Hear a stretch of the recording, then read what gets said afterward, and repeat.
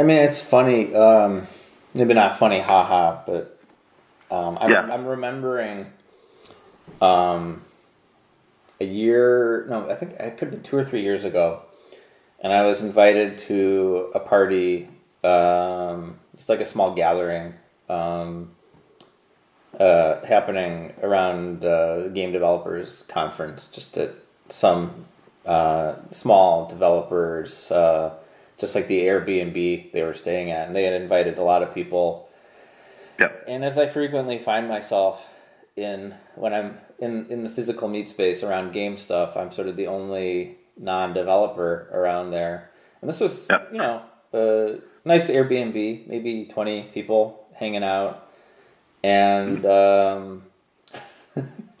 this guy just started like tearing into me when he found out sort of the context that what I do around games and writing about games.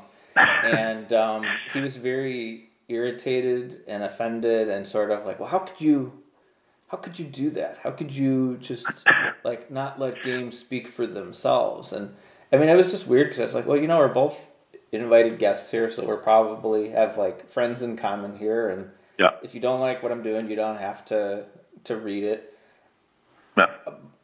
I don't understand. Like, I totally understand. Like, let the work speak for itself, but to be so like I don't know. Like what that. I don't know how common that sort of anxiousness is about like. If we let people in, maybe it's that magic thing where people will be disappointed to learn that like we are not actually magicians. I don't know what that is. No, I like that. I have a weird, non-typical background. Yeah. Where I'm a former games journalist, so I've never seen that as a negative thing where you have journalists looking into stuff. Yeah. And both at DICE where we worked earlier and now this news place, we invite people who are curious about games.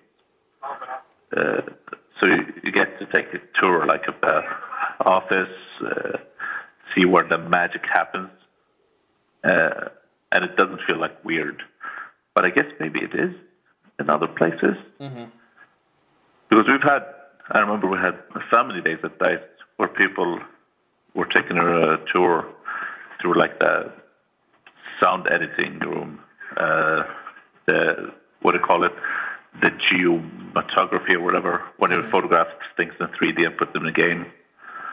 We did that for the family members present. We let them play around in the Frostbite editor. We showed them what do you call it, game capture. So we were transparent, I felt. And it's the same thing here, where we actually don't even call our office an office, we call it a hangout. Mm-hmm. Since we want everyone who wants to come in and have a look, just sure, come in. There's nothing secret going on. We're making games. Games are entertainment, they're experiences, they're fun. They're not top secret military projects.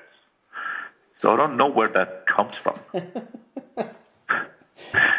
I don't know. I mean I don't like to say it because I think that's the old stereotype around people that are drawn to games, and I don't think that I don't think it was ever exclusively true, but it is still a thing in the air where it could be a place for socially awkward or aggressively insecure people, where they feel most comfortable. But I don't think that that's even that unusual, because I think what to me, I feel what's really the difference between you take on an avatar, you go on whatever, and you go do whatever in a game, and you set up a Twitter account, you set up an avatar, and you go go do whatever. So I'm not sure why that still is the perception that games are still singled out as especially a haven for that. But I think to me that's maybe what wanting to safeguard the secret status is. But my sort of armchair theory is like that sort of attitude has contributed to a lot of like just how entrenched these sort of labor problems or the way that they're thought about is, because we're just not used to hearing from the trenches, and we're not used to hearing non-approved messages. So I don't know. I mean, it always feels like a stalemate thing to me, and I guess at some point it will change. But I know for you, the solution you found was to quit AAA, right? Yeah, exactly. And I mean, when I previously I quit a job, I just took the next best thing, because I grew up poor. So for me, it's like unemployment is this really scary thing. But this time around, I just went, no, I have 15 years of experience, so I really want to spend it in a place that appreciates that think almost the same as I do. Mm-hmm. So I did. I went and like studied what was out there. I didn't take like any job. And so now, I think we're lucky in Stockholm, I guess, because we have like tons of studios, both AAA and indies here. But if you're in that position, do that. Like go around, talk with people, find out what their values are. Don't just jump on the next position that's available for you. It made me happier that I'm working with people who believe roughly the same as I do, that we're only working with games. Mm-hmm. They're not, if like all game developers died in a disease tomorrow, no one would actually miss us, I think. We don't save lives. We just make like fun experiences, hopefully make people happy. Yeah. It shouldn't be the secret sauce thing. There's no secret sauce. There are programmers and artists trying to express what they have in their head, and mostly get depressed when their game is released because they didn't quite make it. Yeah. But after a while, they're like happy again because at least they tried. Yeah. I mean, I feel like, and I think we established, like, yeah, you and I are around the same age. Like, you can probably remember recently how people were sort of talking about the loss of sort of like the middle tier publishers, how it just became this like wide chasm between independent smaller projects and the multi-million-dollar ones, and that was all that there was. And I mean, I don't know, because I feel like this stuff is talked about so often where it's like the expectation is the smaller publishers, developers, like the expectation seems to be that they are the ones, the people with the least money should be making the biggest creative risks.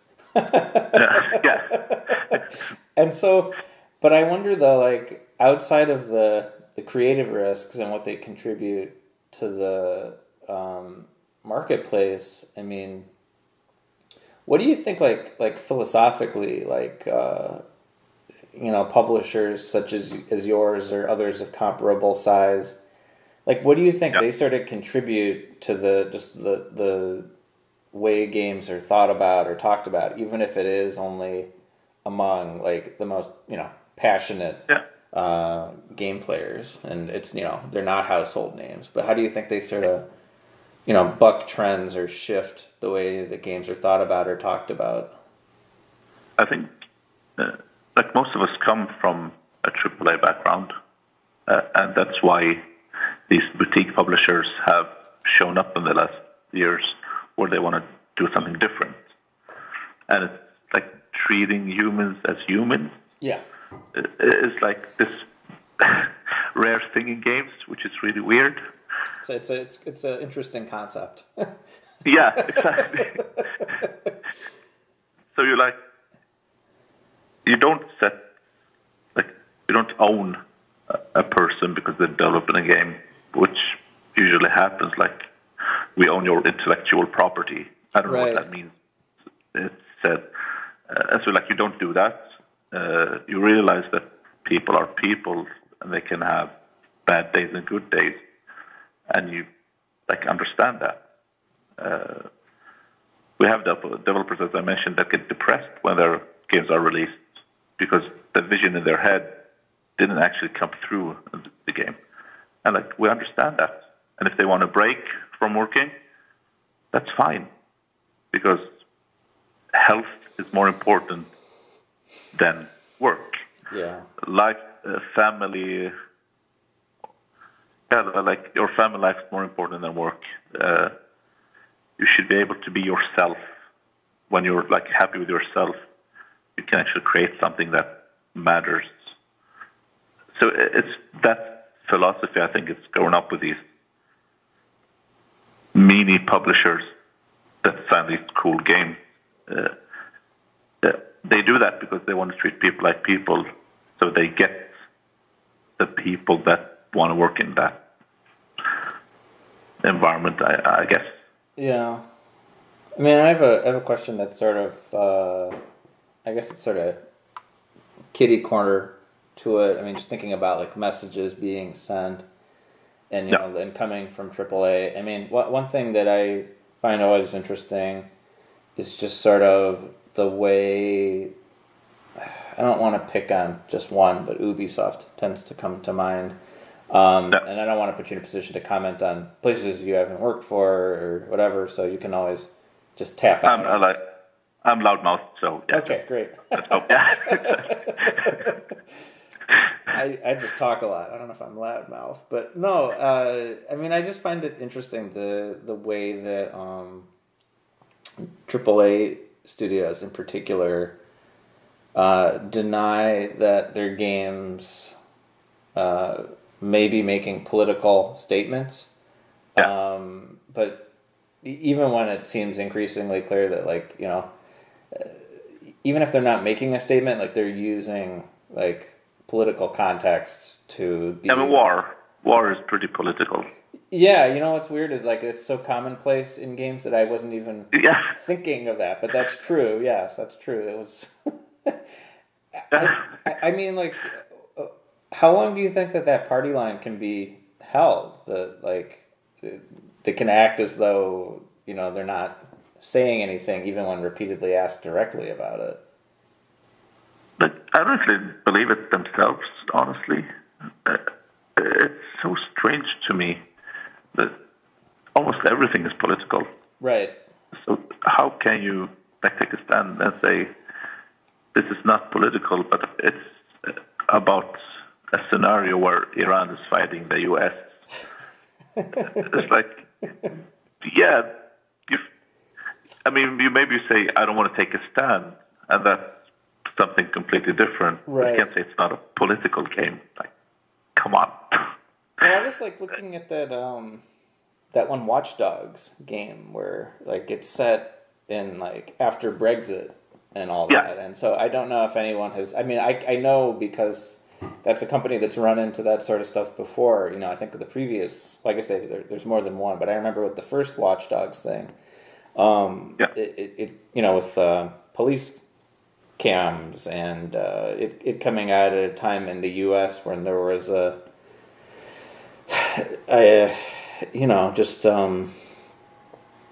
it being suddenly very relevant accidentally, and I think you're right, and I don't think it's a shock to say I'm not sure they believe it themselves. I think it's more I always interpreted that as they don't want to potentially alienate someone who might want to buy it, but I never when I thought about games being a thing of fantasy, I never thought of it as you could play out whatever your political fantasy is and just shoot people. I thought it was more you grab a mushroom and you get really big. I thought it was a more whimsical kind of fantasy, not a nihilist fantasy. Yeah. No, especially the post-Brexit thing. I mean, it is a political statement, and maybe you have a choice in the game. We haven't seen it yet, where you can be a Brexiteer or a opposing force or whatever. But that's still a political game. I've mainly seen them marketing the grandma you can play as. Yeah, she's good. She's good. And I mean, that's the thing. When they have this awesome trailer concept, cool characters, why spoil that with going, it's not political at all, but I push my team to like be more, how did he put it? It's like he wants more statements and uncomfortable games and stuff like that, but at the same time, it shouldn't be political. And that doesn't add up. I mean, does this feed into something else you had said, which is that you said games need to be more daring and brave? I'm not sure if this is what you had in mind. I understand it could probably be under that umbrella, but what did you have in mind when you were saying that? I had an example there where, like, FIFA World Cup is happening in Qatar in 2020, I think. And when we have actual people dying there because they're building these studios, the stadiums, under, like, slavery laws. And, like, what if FIFA 20 actually had that as a message in the game? We see, like, this studio overview, flyover, and then 15 people died building the studio. From, like, just be honest, be real. Yeah. That would have been, like, for me, it would have been amazing. But I know it won't happen, but we can't advance this medium if we don't take these risks. And we always say, like, we're afraid of offending people. I think we already are by saying, like, we're not political. Right. Like, I get offended by that, so, yeah, I don't know. Well, it's just, I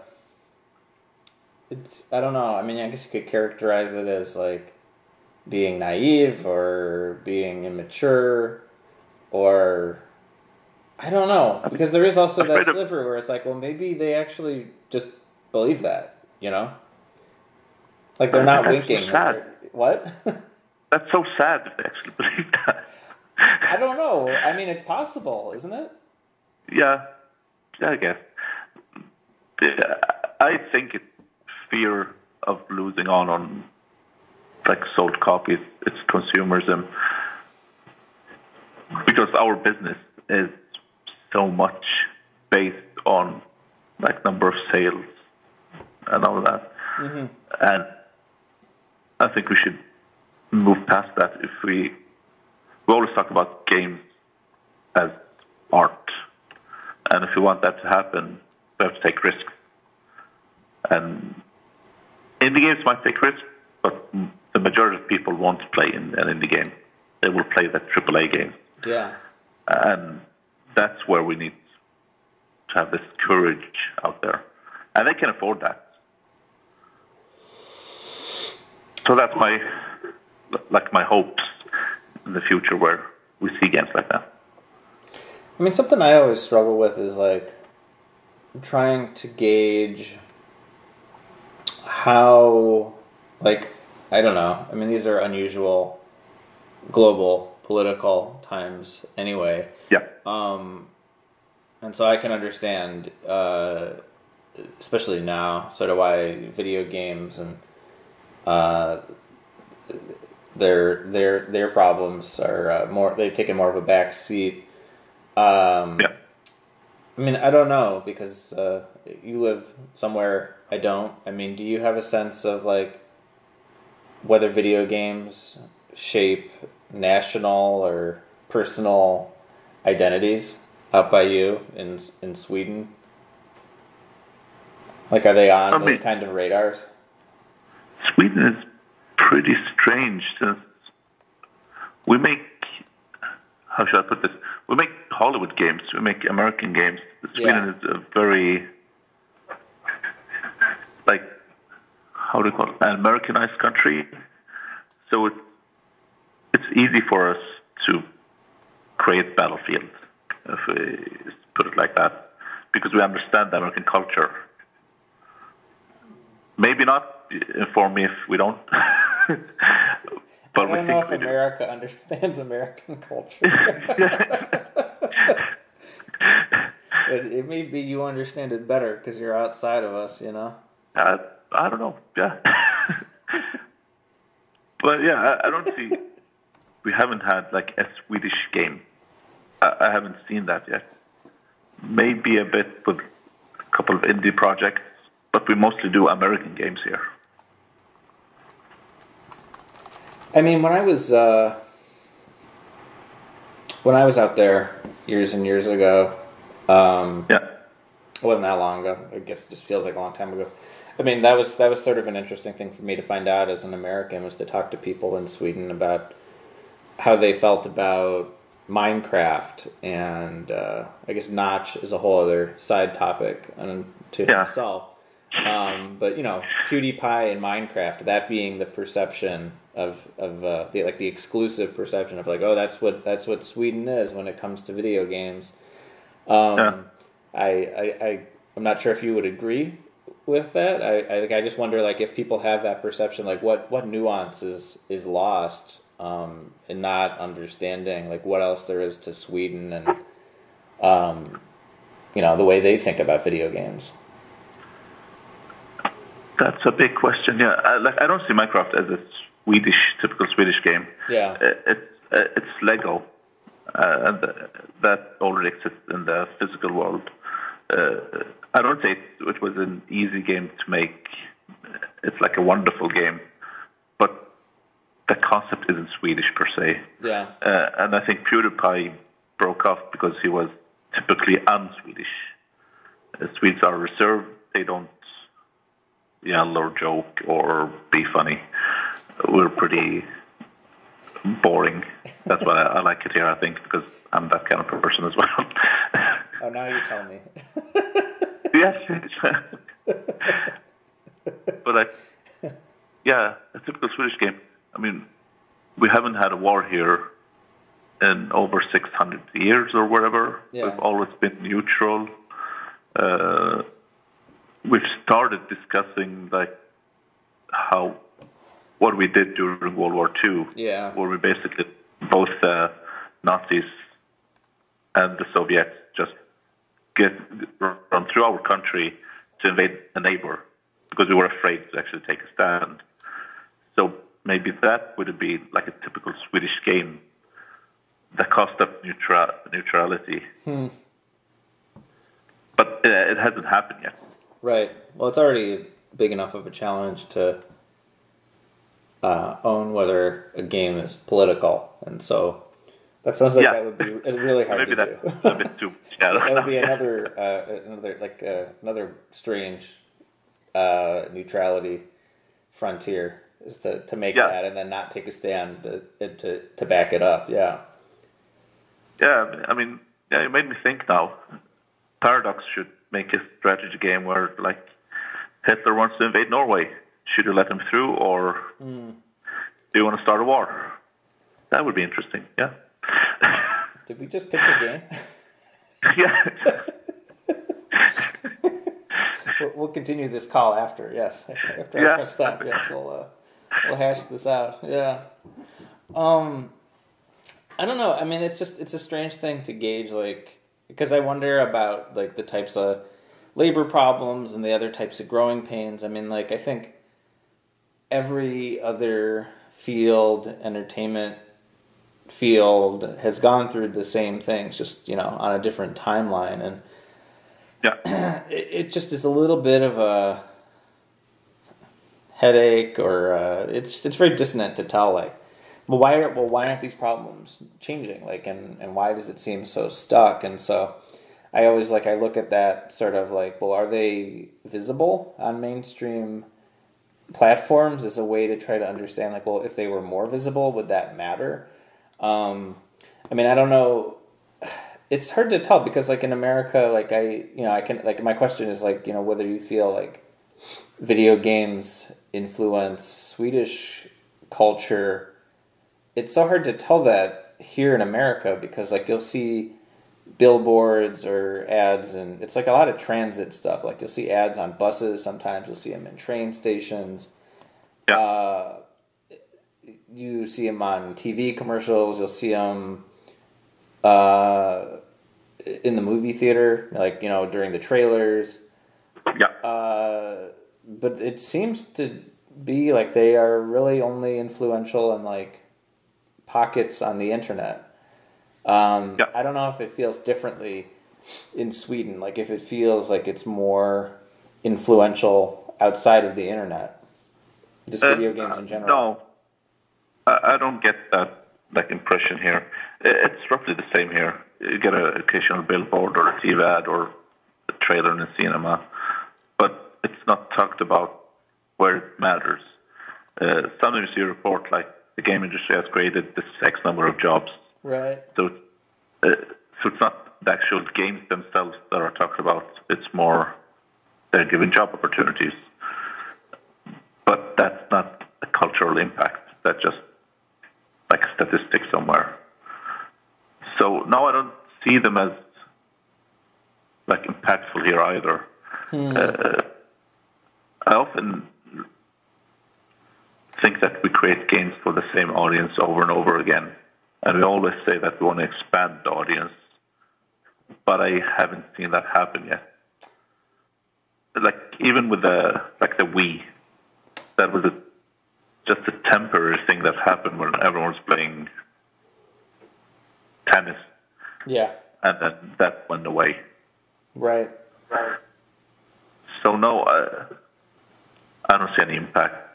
And then when it comes to labor, there's like the difference with Swedish labor laws, where we have strong unions here. So for us, it's like unionization is already here, so we don't have that discussion. Right. So that's like a bit different from the U.S., where you guys are trying to start unionizing to get like the labor rights. We already have that. I'm not saying we don't crunch here, but it's mostly our fault when it happens here, because we're trying to save our colleagues' ass or the leaderships, and we don't report that to the unions. But if we did, then I think hell would break loose, honestly. I mean, it's weirdly dissonant too here in the U.S. because, I mean, at least in the U.S. on the internet, I mean, you'll see that like, oh, such and such magazine just unionized, or there's this new union for, I mean, I'm in media, so I hear more about those things. And so, and it seems like every couple of years that does seem to pop up in games. And so there's this feeling online in certain pockets that, unionization is this new trend and everybody's doing it. And what I've noticed is the pattern is like, at least in media, is like, people will announce a union and then there will be tons of layoffs, or they will just actually just shut that publication down. Which is a very discouraging trend, but it's also confusing because like, I don't think, I've posted these interviews online yet, but I'll talk to like people who specifically teach, about labor issues at various universities. And this just may be a case that like, academia being, just there being distance between like, what's happening in the working world and what people in academia are aware of. But like all the people I've talked to in academia, their sense is like, is there a big push for unionization? They haven't heard anything. So it's it's hard to tell. And I don't know if it's just like these things that happen online tend to stay online, or, you know what I mean? It's frequently confusing. But I don't know, I don't know if the mainstream thing is the missing element of labor issues in games. I mean, it sounds like you were saying more. I mean, I think about this too. It's an extremely creative industry, but the conversations can frequently be, I think, as you said, like stagnant. And for it being so creative, like people are afraid to speak out, to antagonize and confront. And are you saying? I mean, maybe both would help, but it sounds like you're saying it's more of people in the space need to own it rather than waiting for some other spotlight to come. Yeah, because, I mean, if you see it from the Swedish perspective, we already have unions Right. in the workplace, but we still crunch. We still have these issues because it's not a magic bullet. Right. You have to take the conflict. If you don't, then nothing will happen. And we haven't reached that stage either. We haven't gone like, no, they'll this year because we're on strike. Mm-hmm. We haven't done that ever here. We just go, I'm in the union, and if they found out about my working hours, they'll sue you. But I won't report you to them because I love working here. So it's like, even if you have a union, you have rights. Yeah. And I think most of us who work in the industry, we're just going, I'm so lucky, so I don't want to mess things up. I don't want to speak out. I don't want to be branded as a troublemaker. So you just keep quiet. And like I was thinking about all of this while reaching out to you. I was going, what if someone like listens to me speaking and says, we never work with that asshole again? And like I've reached this stage where I'm going, yeah, fine. I've done my 15 years, so I can go to some other industry. But if you're a young person and you're trying to start a career, it's tricky. Yeah. You don't want to cause trouble. Yeah. But yeah, I don't know. No, I'm there with you. That's the thing I wonder about all the time. It's maybe we need to be building time machines more than Yeah, exactly. more than anything else. Yeah. Well, I don't know. I think I have just one more question here for you. I know we have sort of been wandering around a number of topics, and so Yeah. I do wonder, before I ask you this, like, was there anything I sort of shook loose in your head that you didn't get a chance to mention that you wanted to discuss? I don't know. I mean, like, we've been over the place because I felt free just speaking whatever comes up in my mind. It's just a conversation. I mean, I was just saying, like, we've covered a lot of ground is all I meant more than the way we got there. No, but was there anything else on your mind you wanted to make sure that we talked about, or you wanted to get off your chest? No, I mean, be brave, I guess, was my main thing. Like in both the positions you take, the working place you choose to work at, the messages in your games, like, yeah, it's that thing that I wanted more to like talk about and get out there, because most of us, bravery is difficult. It's often a sort of conflict with someone who isn't prepared to take the same step as you have, because maybe you've thought about this for a while and you go, let's do this, but everyone else, it's new for them, so you get this conflict. But bravery, that's what I try to push out. At the risk of asking you to be poignant, even more so than that, I'll just ask you this. What do you think video games have accomplished? I think we got the being entertaining. We've got that. We're pros at that. But like, is it enough? I'm not sure. Like, I know that people play games, they get the sense of escapism. They are entertained. It's not always like fun and happy, but they get you to think. So we've accomplished that, but I feel we can do more. And that's like make you think, challenge the world, give a message, stand up for your message as well. Like, yeah, this is a political game. You might not like the message in here. You might get angry. That's fine.